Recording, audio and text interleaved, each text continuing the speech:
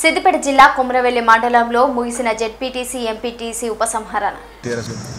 కుమ్రవెల్లి మండలంలో కొత్తగా ఏర్పడ్డ కుమ్రవెల్లి మండలం ఇప్పుడు స్థానిక సంస్థల ఎలక్షన్ జరగడం ఇది మొదటిసారి.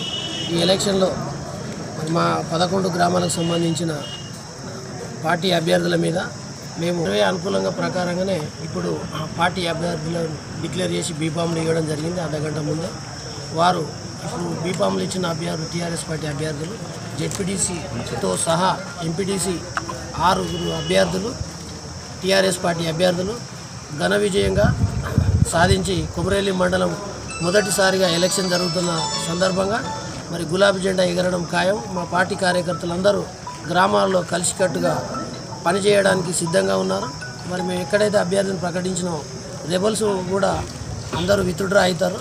అక్కడక్కడ ఒకరిద్దరు ఉన్నా కానీ వాళ్ళతో మాట్లాడి అందరినీ ఒక్కతాటి మీద తీసుకొచ్చి మా అభ్యర్థుల విజయానికి తోడ్పడాలని మేము ప్రతి గ్రామంలో ప్రతి కార్యకర్తకు చెప్పుకుంటూ ఈ ఎలక్షన్ ప్రచారంలో కూడా ఇంటింటి ప్రచారం తిరిగి మా అభ్యర్థులను అధిక మెజార్టీతో గెలిపించుకుంటామని మనవి చేస్తాం.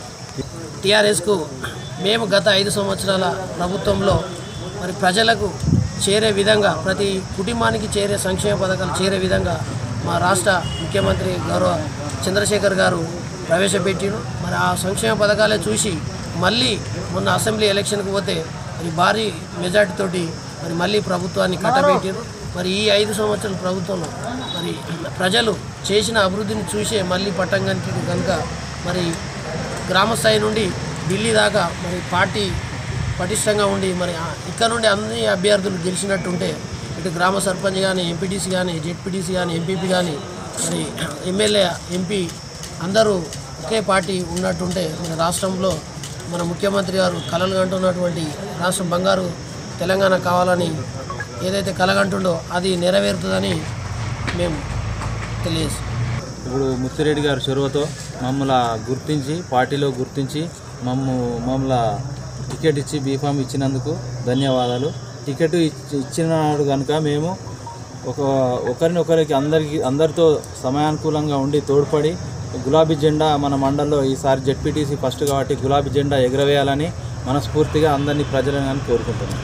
ఏ పార్టీకి ఈ గులాబీ జెండాకు అనుకూలంగా ఉండి ఏ పార్టీ వచ్చినా అధిక మెజార్టీతో ప్రజలు గుర్తిస్తారు. కేసీఆర్ పెట్టిన పథకాలతో కేసీఆర్ పెట్టిన పథకాలు నాయకులు కాకుండా ప్రజల ఇంటిలోనికి చొచ్చుకునే విధంగా ఉన్నాయి కాబట్టి ప్రజలు గుర్తించి టీఆర్ఎస్ గులాబీ జెండానే ఎగరవేస్తారని మనస్ఫూర్తిగా కోరుకుంటున్నాను. కృతజ్ఞతలు. నా పేరు కీర్తన.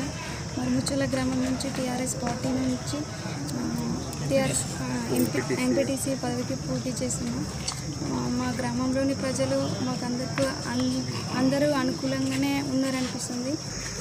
Thank you so much.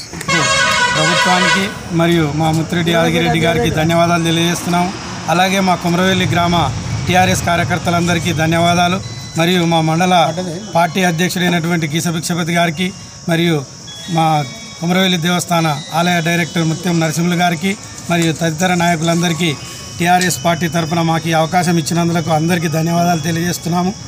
ప్రభుత్వం వారు ప్రవేశపెట్టినటువంటి సంక్షేమ పథకాలను చూసి మమ్మల్ని కూడా కుమ్రవెల్లి గ్రామం లోపల ఖచ్చితంగా రేపటి సంక్షేమ పథకాలు కూడా అందరికీ చేరాలంటే మాలాంటి యువకులకు ప్రోత్సహించి మాకు ఈ టికెట్ ఇచ్చారు కాబట్టి మేము కూడా ప్రజల దగ్గరికి వెళ్ళి ప్రభుత్వం చేసేటువంటి పని అయినా మేము ఆచరించేటువంటి విధానమైనా ప్రజలకు నచ్చజెప్పి ప్రజా తీర్పు మేరకు మేము నడుచుకొని మంచి మెజార్టీతో గెలిచి టీఆర్ఎస్ పార్టీ యొక్క ఘనతను చాటి చెప్తామని సభాముఖంగా చెప్తున్నాము. ధన్యవాదాలు.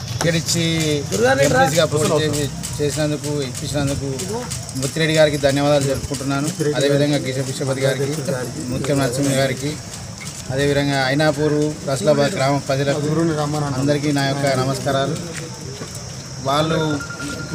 వాళ్ళు ఇచ్చిన టికెట్ను నేను వినియోగించుకొని భారీ మెజార్టీతో గెలుస్తానని గెలిపించాలని ప్రజలను కోరుకుంటున్నాను.